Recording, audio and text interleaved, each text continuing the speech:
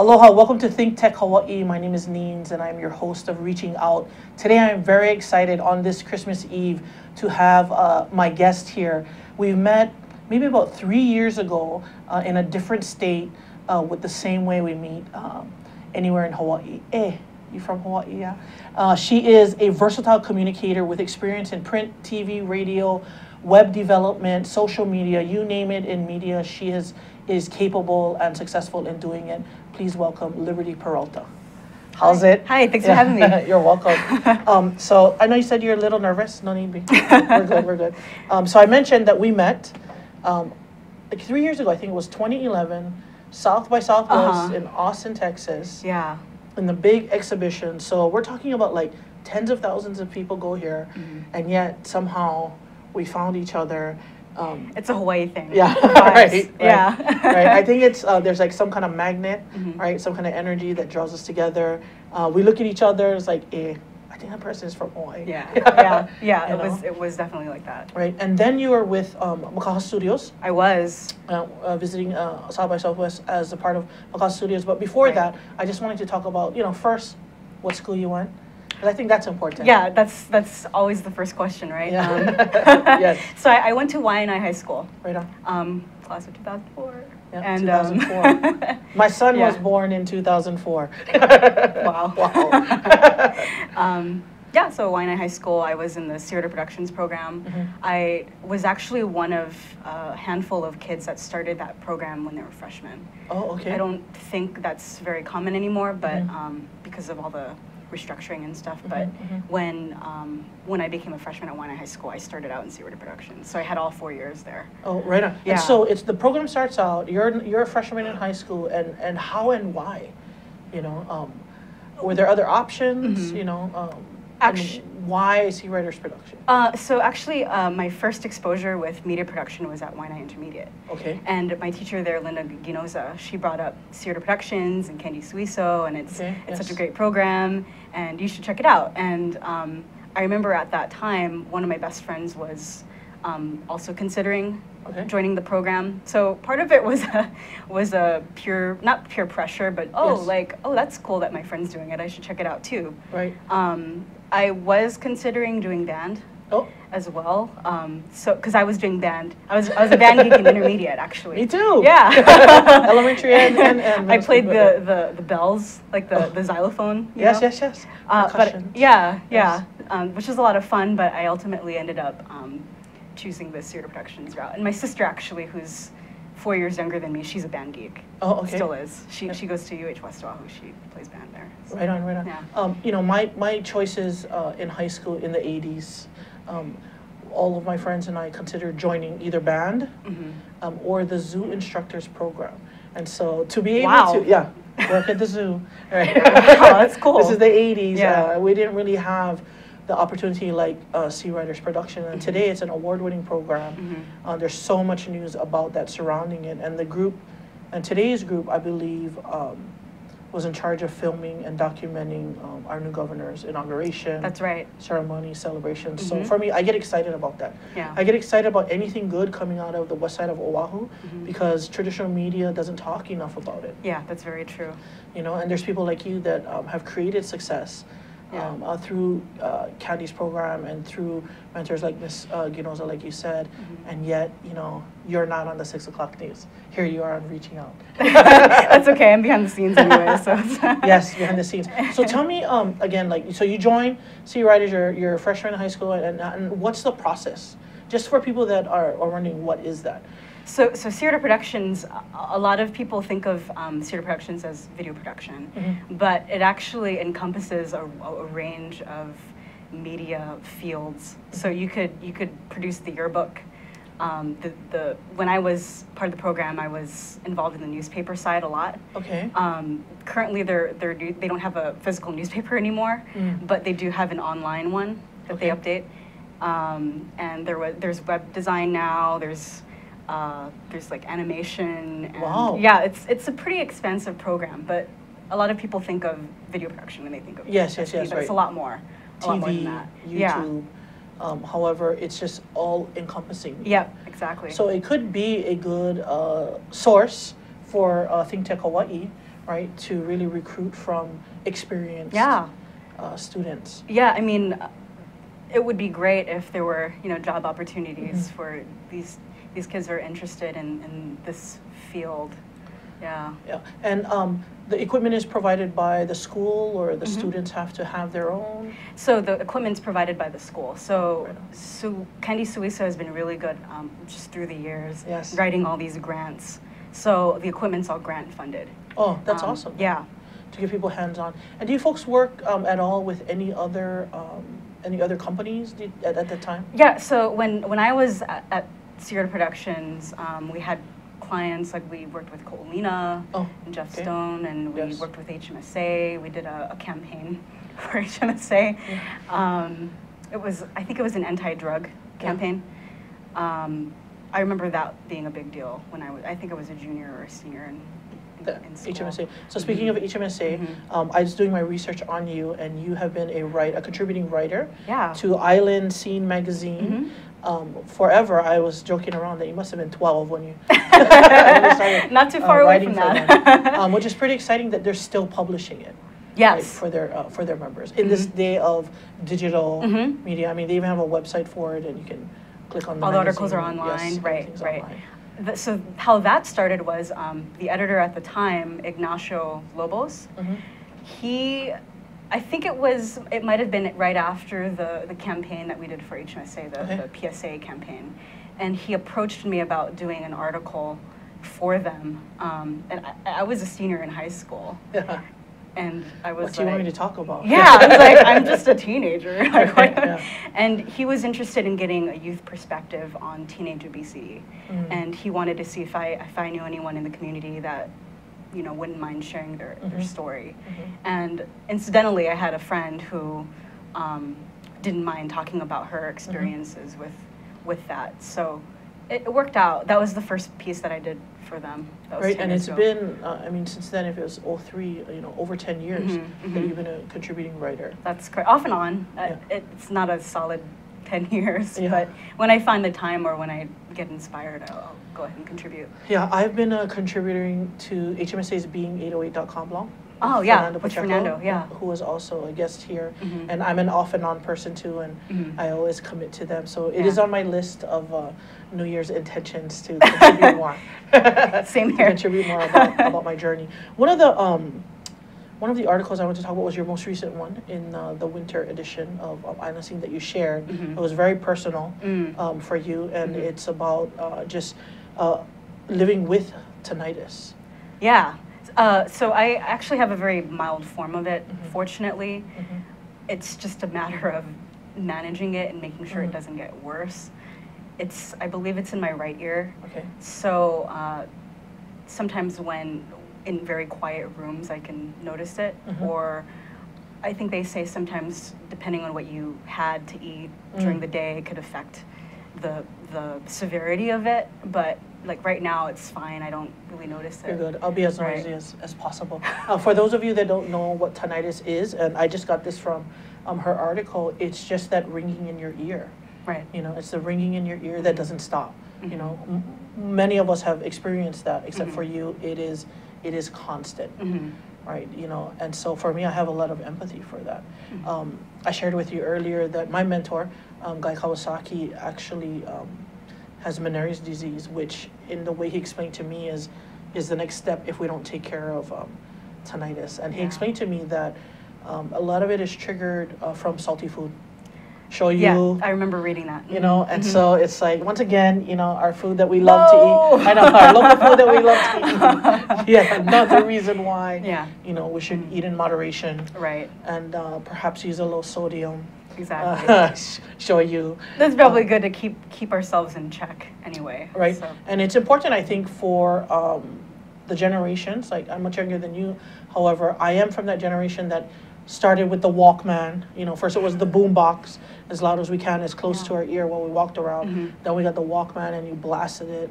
You know, and now with the invention of, you know, new earphones, they go actually into your ear and still cranking it, you know, to the top. You know, that contributes to your damage. I'm definitely guilty of that. I took the bus actually a lot when I was in high school, so I would be cranking headphones all the time.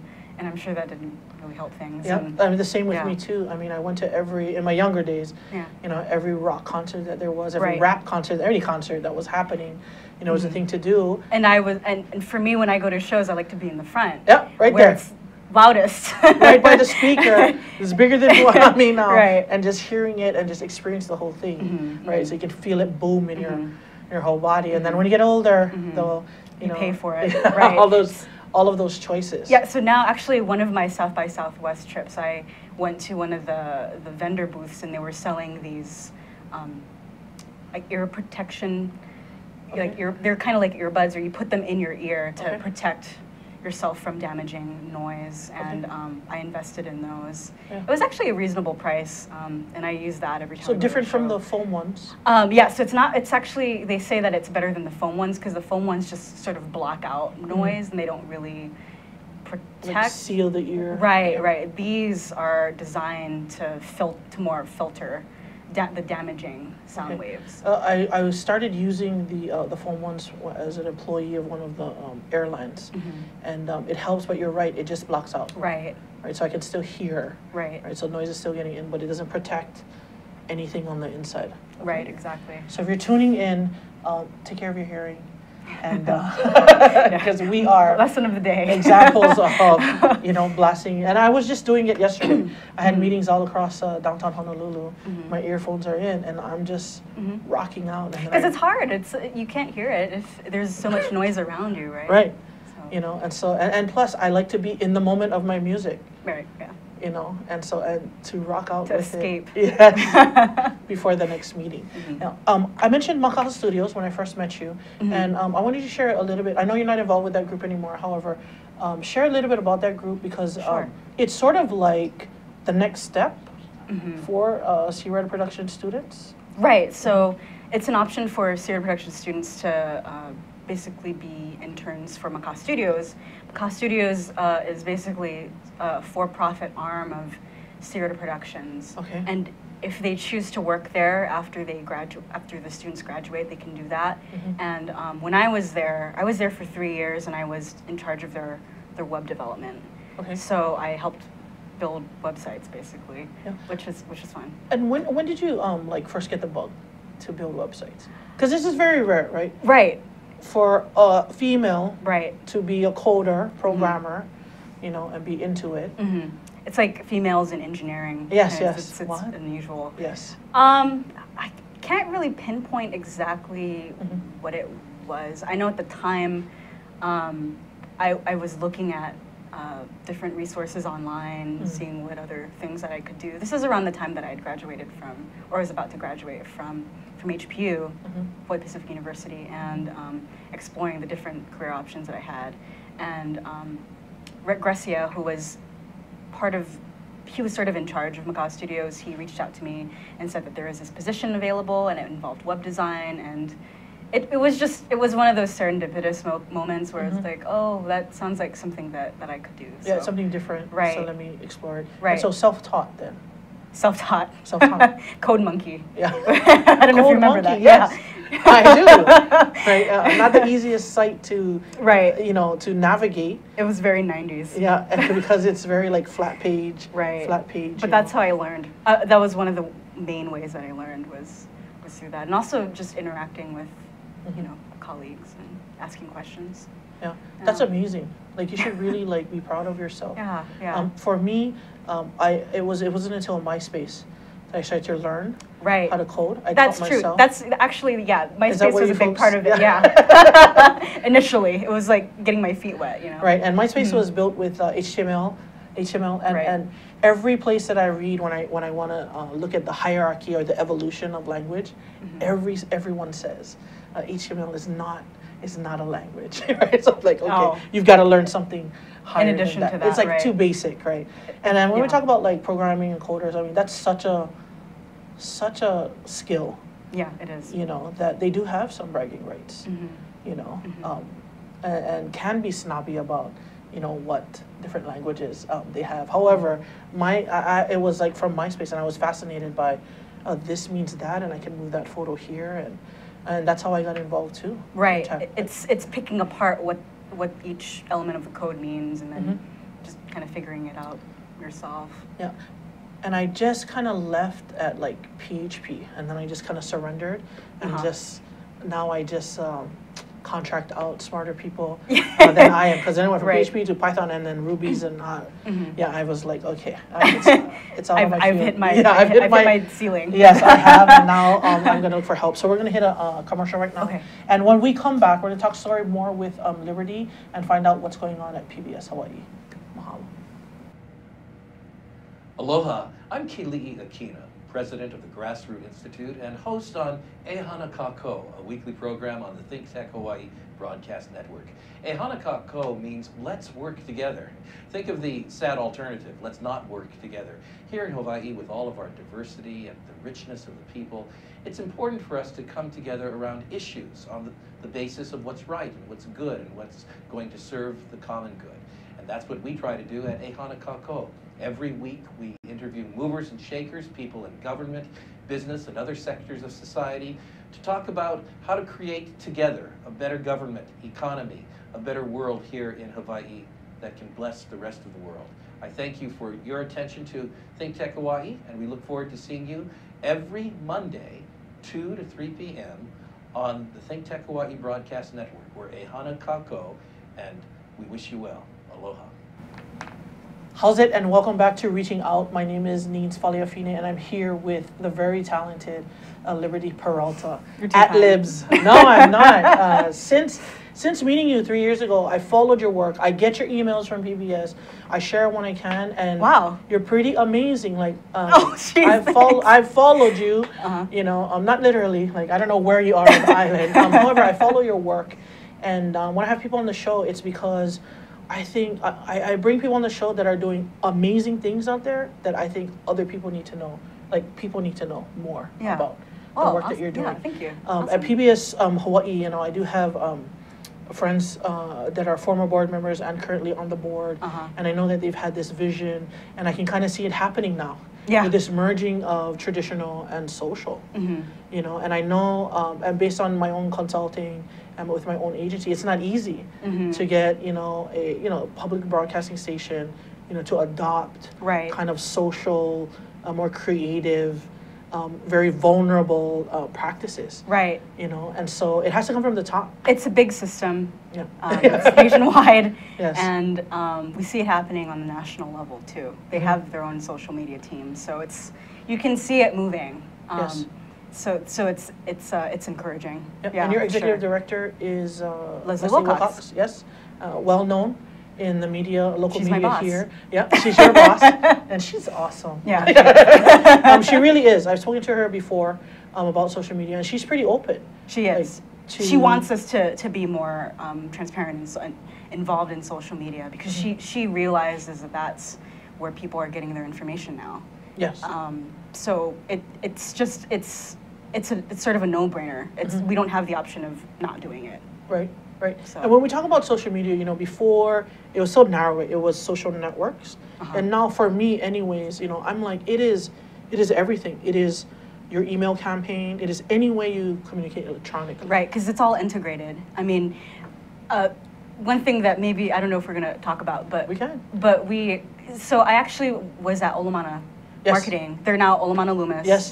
With Alan Tang. Right. So I was there for 3 years while I was at HPU, and that's where I kind of saw how all these different elements in marketing were integrated. Because that's what they were in integrated marketing. Integrated marketing, and it's not just, and I advise that to a lot of my clients, right? You cannot just dump all your money in social media or all your money in traditional media. It has to be a mix. It's like investing. Yes, you got to, exactly. Yeah. Right? And then if it's not going well there, pull some money out and put it in the place where it is working. Right. And so tell me about just that experience, because it sounds like though your experience has been pretty open. Right? Your bosses, your leadership has been like, yeah, go ahead. Right? That's unusual too. It is, but I like it. It's good.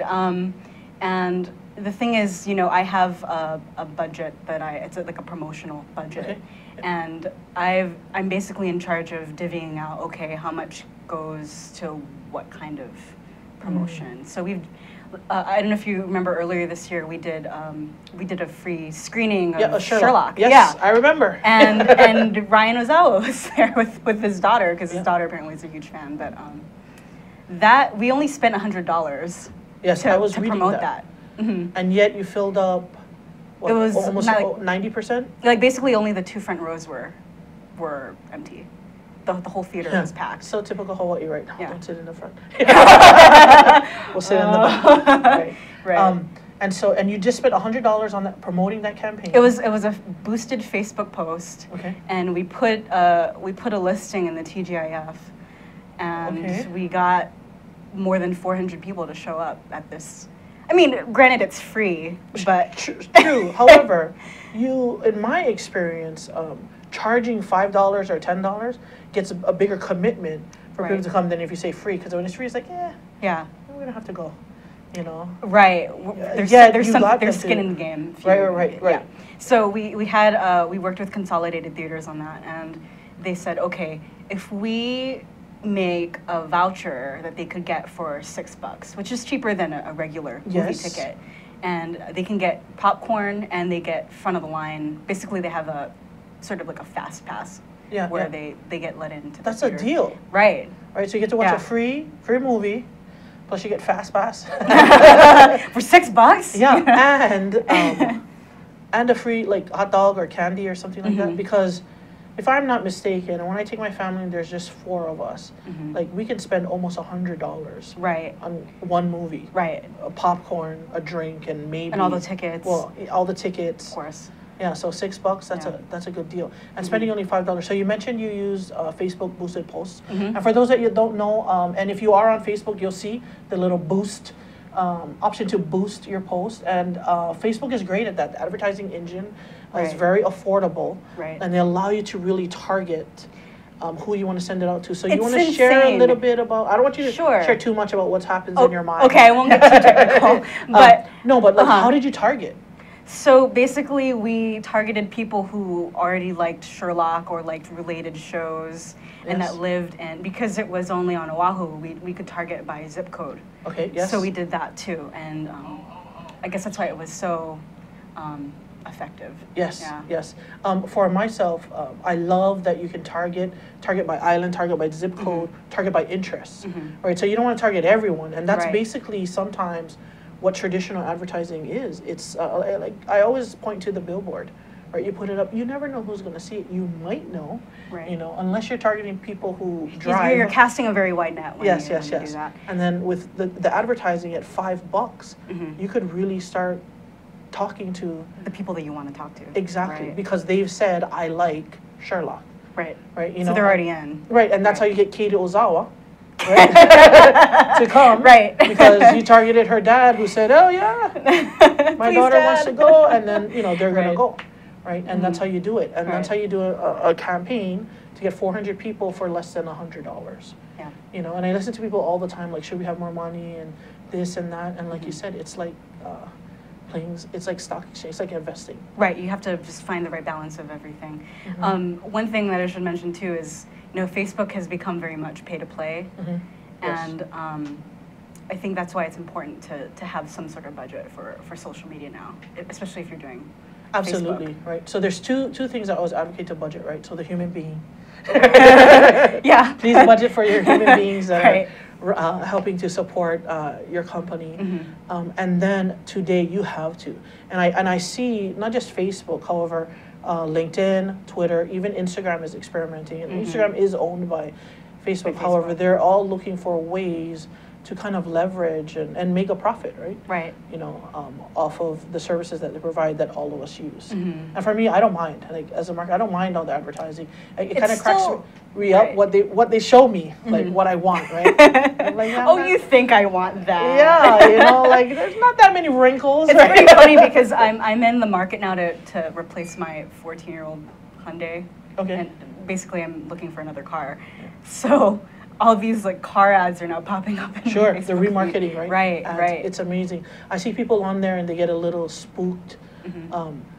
In Google they were searching for something, and then on Facebook now the advertising is saying that. And it all has to do with the permissions that you give them. Right. Right. It's not some kind of Like they're hacking into Yeah, you. there's none of that, people. Like they're just pulling in information that your settings that you have on your own browser has said, okay, okay, you can have that stuff about me.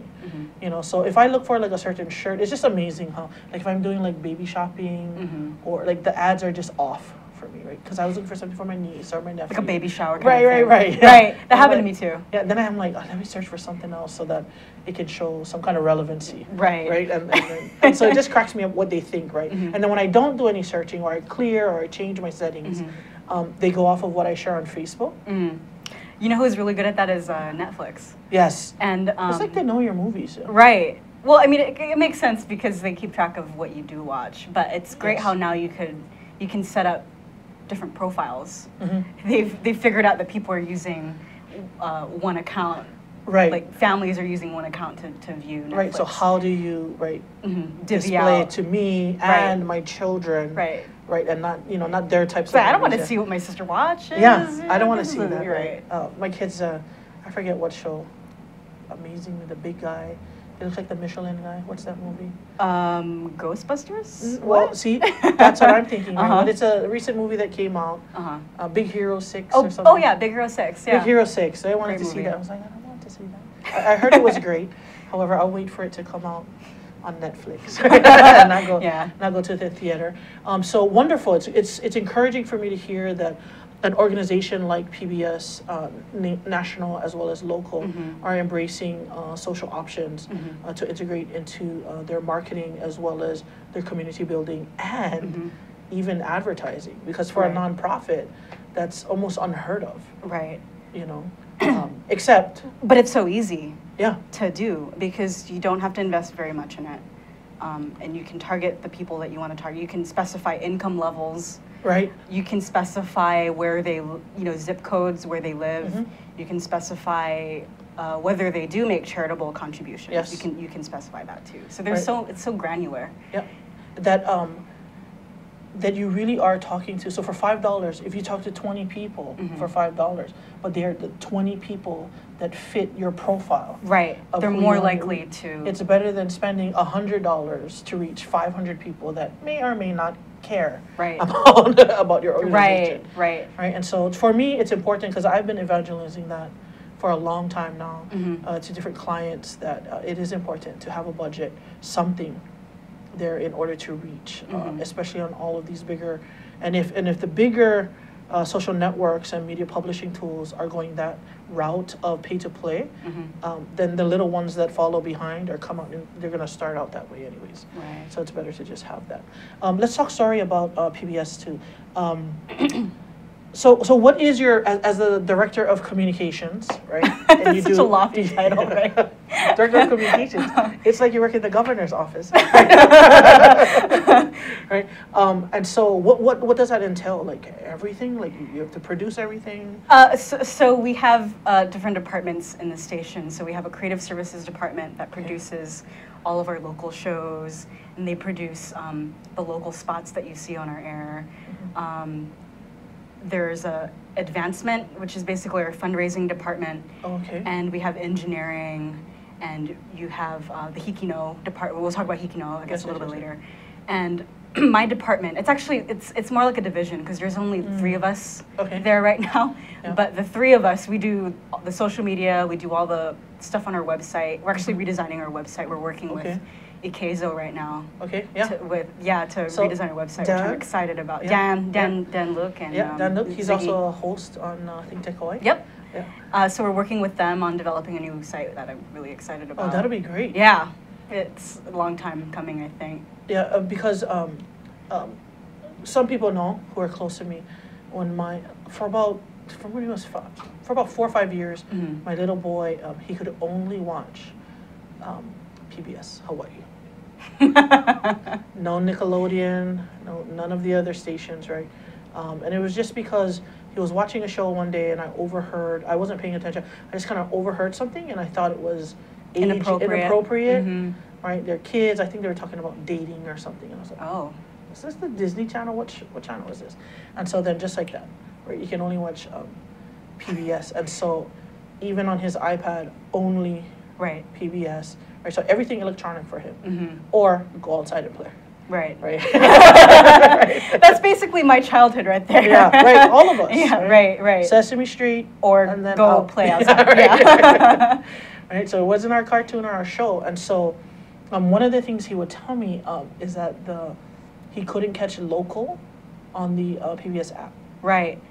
Right. So is that something that you folks are working? So actually, it should. Or it with should be. the website render. So the website, when you visit the website, yeah, Mm-hmm. it's going to be built to be responsive. Okay. We're hoping to launch it in early 2015. Okay. So it's So soon. he's It's like getting 4 there. or 5, and he could have been your beta tester, but Right. he kept telling me like. Then I said, well, if it doesn't work the way you want it to, go play outside. Yeah, and he loved it. He watched the fundraisers, the telethons. He knew Wow. who was on. So not just the kids stuff. No, Everything. It's the only station he could watch. Right. So if he felt like watching it, I had to draw the line at PBS Insights though. It was That's a little too high yeah. level. When he came in, he said, "I don't know what they're talking about. The adults are just arguing." They're having a Yeah, that's what I discussion. said. I said it's for Right. adults. I mean, it's something I love to watch, right? Insights. Yeah. And so I'm excited that you folks are revamping your website. I'm getting it excited to too. be- yeah, because it is still a little leaning the 90s. Right? Yeah. Pretty much. And will you folks be producing more content on there? So will it be like kind of like a blog or more news? So Leslie's blog, which was on a third-party website, it was Yes. on TypePad. I think. TypePad, yep. Right. I used to subscribe to that. Yeah. So we're thinking about, what do we do with this blog now that we're going to have this website? So we're still exploring different options. We're even talking about setting Leslie up with Twitter. Oh, So wow. just right. So seeing which options work best for her. Yeah, So- I think definitely I'm going to advocate for her to keep writing and keep sharing her thoughts, because that's a big deal, right, when you can get inside the mind of an executive director. We're going to take a break right now. So we're going to take a break right now. When we come back, we're going to talk to Liberty about the award-winning show Hiki No, and then what's in the future. Mahalo. Hi, I'm your host on ThinkTech Asia, Bill Sharp. I look forward to you joining us each Monday between 4 and 5 o'clock when we film right here in our studio in downtown Honolulu. The show, ThinkTech Asia, focuses on contemporary events in Asia. And by Asia, we mean anything from Hawaii, south to Australia and New Zealand, west to Pakistan, and as far north as the Russian Far East. Clearly, this is one of the most economically dynamic centers of the world, and we bring you up to date on what's going on in a whole host of countries in this very vital region. We look forward to seeing you. Aloha. Aloha and welcome back. I am Needs Faleafine, and this is Reaching Out. And one of these days, we're going to actually film what happens in the studio during commercial break and air it as a holiday special. I'm back here with Liberty, and when we ended, we're talking about your executive director, Leslie Wilcox, whether she should blog or tweet. For me, I'm going to advocate for everything, because the more, I can consume more information from somebody like her, just her thoughts and her leadership thoughts and whatever's going on. Like, okay, that excites me, right? However, And the more that you're immersed in it too. Yeah, and then I'm where gonna you become part of. Yeah, then I know community, her, then basically. we're friends. Yeah, we're BFFs. And Leslie. She follows me on Twitter. Yes, yeah, she's my Facebook friend. One of my friends had said, we have friends, right? And then we have our finger friends. Right. I saw that just the other day, and I thought, we do. That's cute. Yeah, I thought it was too, right?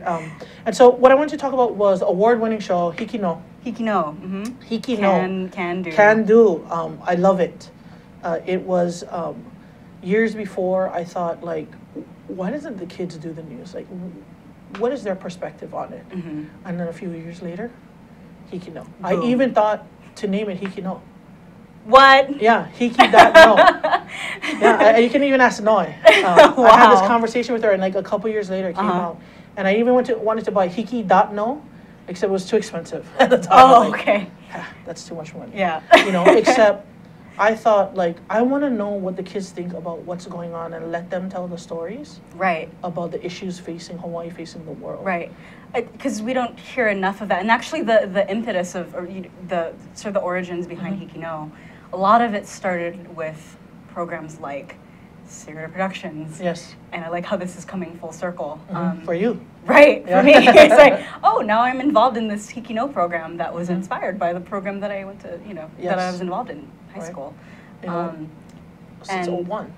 Yeah. Right. And the great thing with Hikino is that the students are telling these stories, and there's this one story that I guess we're going to be talking about. Sure. About you can lead right into it. Victoria, Cuba. Yes. And she was a Waipahu High School graduate, and she was homeless. Her family was homeless.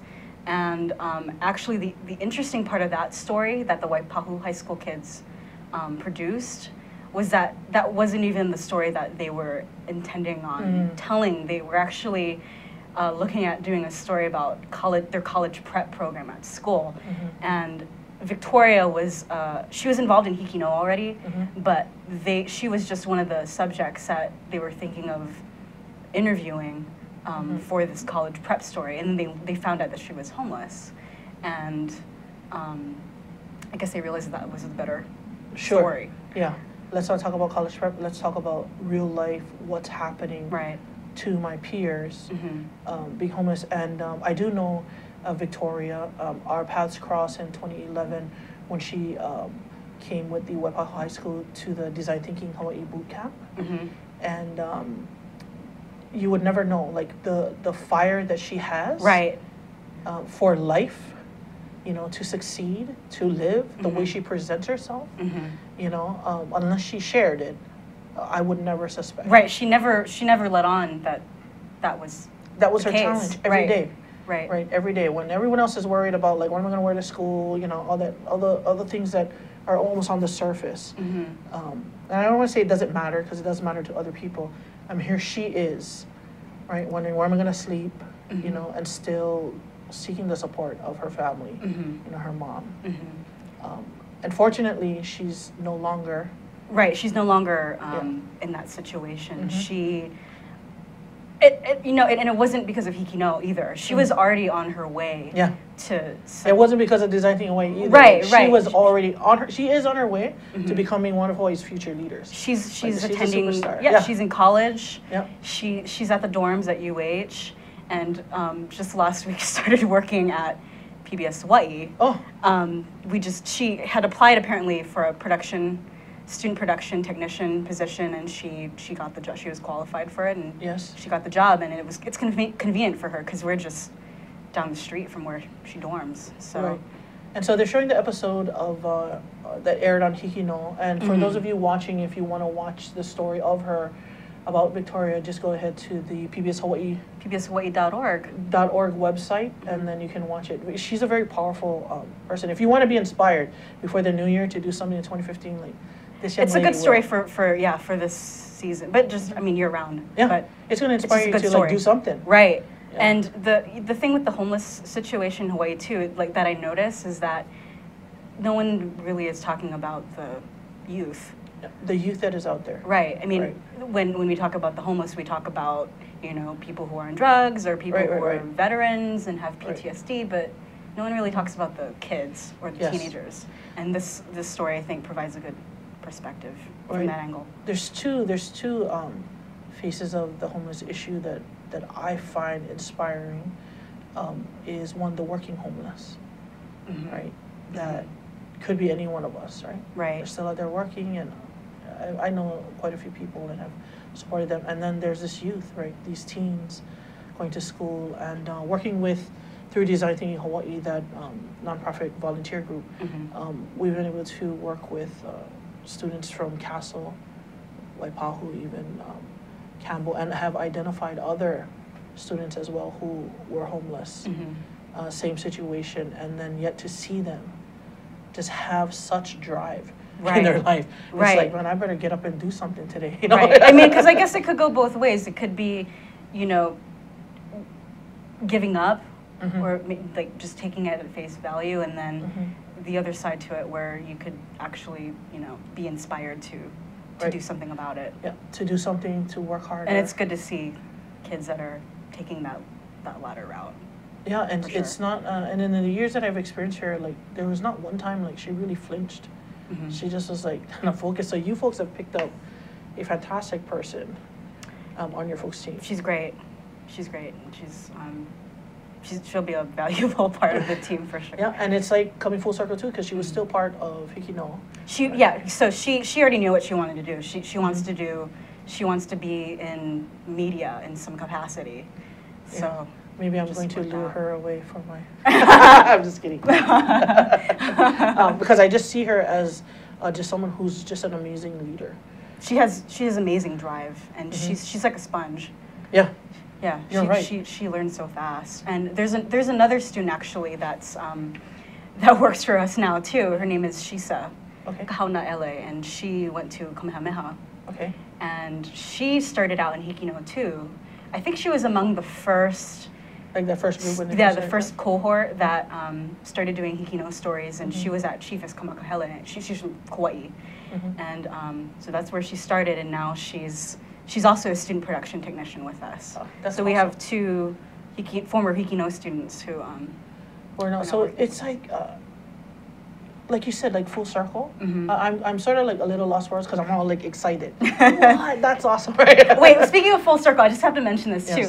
I don't know if you know this, but the first position that I had when I first started working at PBS Hawaii was multimedia writer. Okay. And the only reason why I knew about that job was because you had tweeted out the link to apply, and I just happened, again, serendipity, right? I was at McCaw Studios, and I was looking for a writing job because I figured I'd rather do that as a full-time job, and then I saw that link and I applied. And that's actually how I started working at PBS. So I just asked. I met with so my good friend Ian Kitajima was he's on our board. He's still on the board, and that's how I got to meet the executive director. And what I asked from the communication people then was, can you just put me on your email list? Whenever you want somebody to be pushed out, I'll get the email and I will share it. And they're like, okay. I mean, that was my way of giving back. Like, how do I help this nonprofit besides watching TV and donating, like helping to get the word out, connecting them with the right people. Oh my gosh. Yeah, you didn't know that?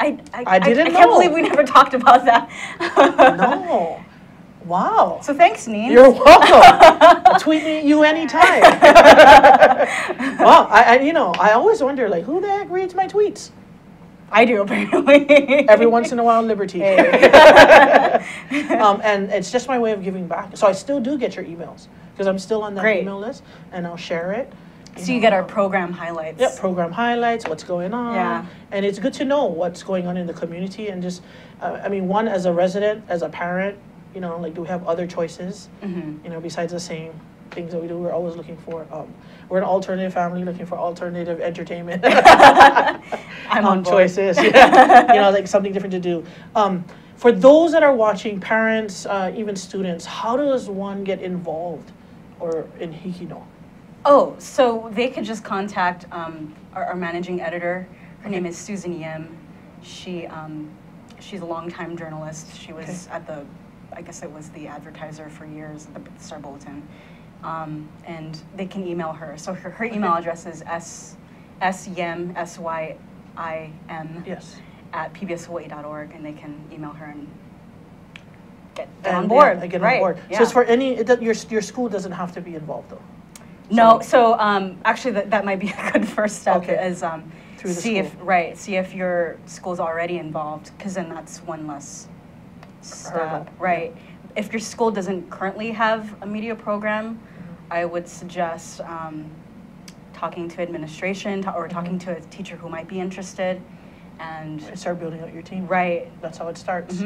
One person. So I just want to thank you very much for being on the show. Oh, thank you for having me. This was fun. Yep. And thank you everyone for tuning in. Merry Christmas to all of you and happy holidays. Aloha.